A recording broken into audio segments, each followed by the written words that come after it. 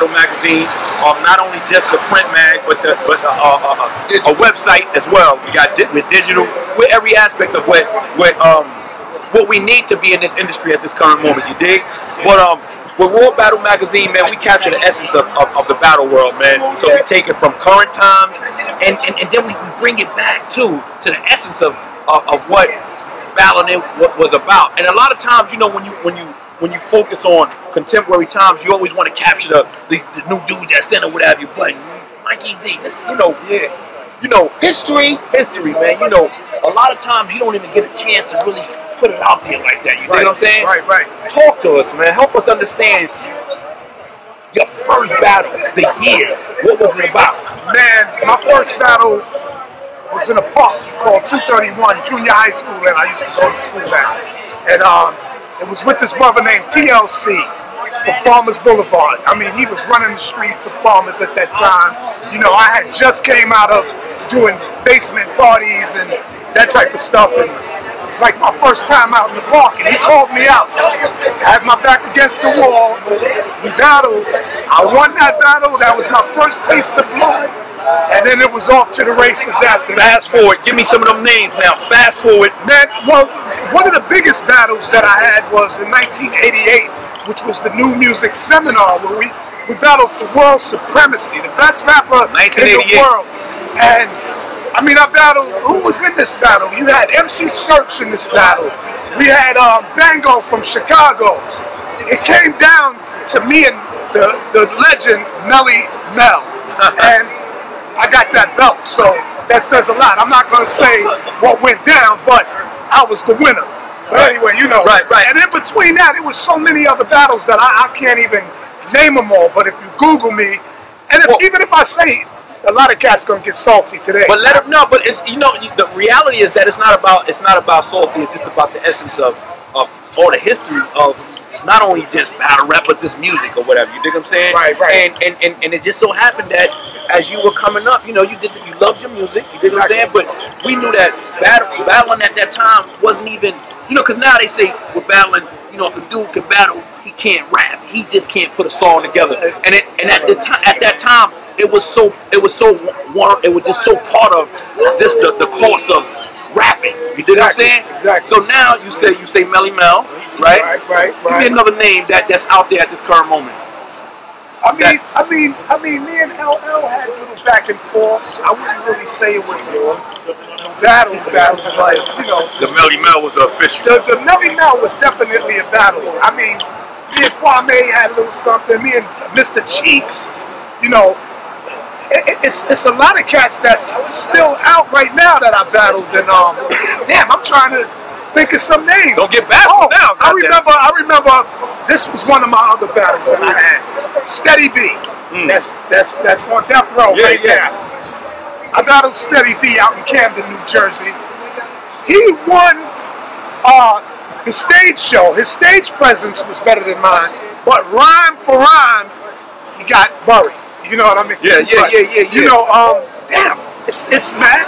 So you know the crazy thing is, so now that was then. This is now. When you watch a battle at this current moment, give me some of the pros and cons of what you see at this current moment. And, you know, give me some comparisons or show the world, because now you say, you know, like I said once again, a lot of times you don't get a chance to see. Now we're at a stage where we're 40 plus, you dig what I'm saying, and we get in our ways, you dig what I'm saying? A lot of times we shun a lot of stuff. Oh man, it's old, you know what I mean? Sometimes you got to get to a point where some things you just embrace, you roll with it or whatever, no doubt. But now that I'm actually highlighting the fact that you did battle or whatever, when you look at it now, what do you say? Well, right now I respect what they're doing. It's definitely entertaining. They definitely get bread. But, you know, it evolved into this because, you know, along with technology, things just evolved into something else. Right now, these brothers today, they got access to Google and they can dig up information. Right. And they get to write and study, and like I was saying earlier, man, I seen these dudes literally train like they did for a damn boxing match. Now, when we was battling, it was spontaneous. I see you, you see me, I call you out to battle, we battle. Either we're gonna compare notes to see whose rhymes are better, or we gonna go up top of the head and go right then and there. Right. I don't have a background on you. Right. I didn't have a month to prepare for this battle. Okay. You know what I'm saying? But the way they doing it now, like I said, I got much respect for that. Okay.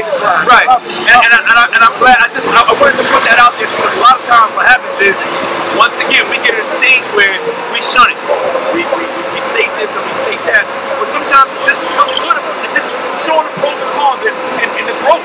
Because the reality there is a growth in it. You know, the evolution of music in general, you have to state, you know what?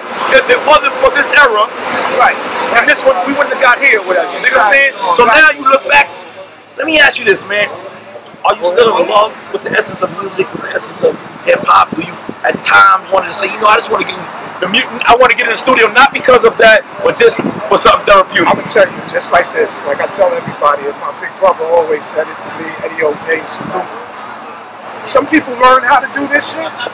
Some people are born to do it. Right. I was born to do this. When people look at me and see me, they see hip-hop. They don't. I could put on a suit and a tie and sit behind a desk, and somebody that knows me is not going to say, "Oh, he's an executive. He's hip-hop." That's Mikey D.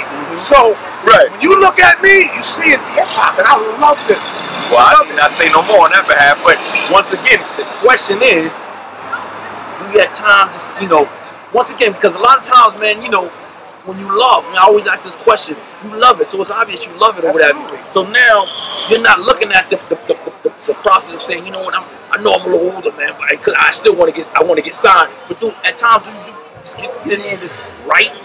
Actually, I got an album getting ready to drop in January, Day of Destruction, and I'm one of those dudes. I got one song on the album called Inspiration because I want to inspire cats that's our age that still love this hip hop. You got cats that's 47, 50 plus that are embarrassed to say that they love hip hop because they think they're too old for it. Put this age limit on it. So to answer to your question is yes, absolutely. I still love it, and I will love it till the day I drop. Say no more. You know what? I need not say no more, man. This is one of the realest interviews Raw has, you know, come across, man. And you know, what's crazy is that, you know, and even looking at just the age bracket itself, man, shit, you know, this, that, you know, we come across it, right? You know, but reality is that, you know, we gotta mix it in, man. You can't, you know, delve into it without actually having some history. So we'll definitely be interviewing a lot of individuals that came up that had a chance to shine during those stages where, you know, hip hop was just about the essence of the elements of hip hop. You know what I'm saying? Funny you say that. It's the name of my group, Elements of Hip Hop. Come on, man. I'm talking that talk, man. That's what we do. In closing, man, we get a few balls or something. Oh, yo, stick 'em. Ha, ha, ha, stick 'em. Killer on the loose. I'm looking for my next victim. Should I wait for y'all to point him out, or should I pick him? Or should I act like Rakim and let the rhythm hit him? Spit venom in him less than a minute, have him spinning while I'm grinning in the getaway car, revving the engine. Yeah, you fucking with the flamethrower. Who is it? Destruction. The game's over. Intense. Whenever I'm in the presence, because I intimidate and I'll eliminate these peasants. Set them free and have them flying with the pheasants. I ain't old, I ain't new. I'm the future and the present. Resident Evil, if I see you try to diss rap, I run you off the stage, snatch your mic. Let me get that. I turn it up off a new or old track. I burn it up, you learn what? Hold that. I'm charged and I ain't living large. You can represent the Bentley while I'm rolling in the Dodge. Got a bunch of grimy niggas, ski masks, camouflage, turn the corner in that Bentley. That ass is getting robbed. You couldn't stop us with the Glocks or the choppers. Police and helicopters, this is not cops and robbers. New York Knicks, Harlem Globetrotters. Brooklyn Nets, my nigga Hove got us. Q Borough, too thorough, couldn't fall back. A pioneer and a legend and I'm all that. Tell the president I'm busy, he could call back. Already got my tax return. Where the mall at? The truth, my shrine's the whole booth. Got $1 million smile when I shine the gold proof. And I'm blessed with giving you, so don't call me old school. Just call me living proof. Poof.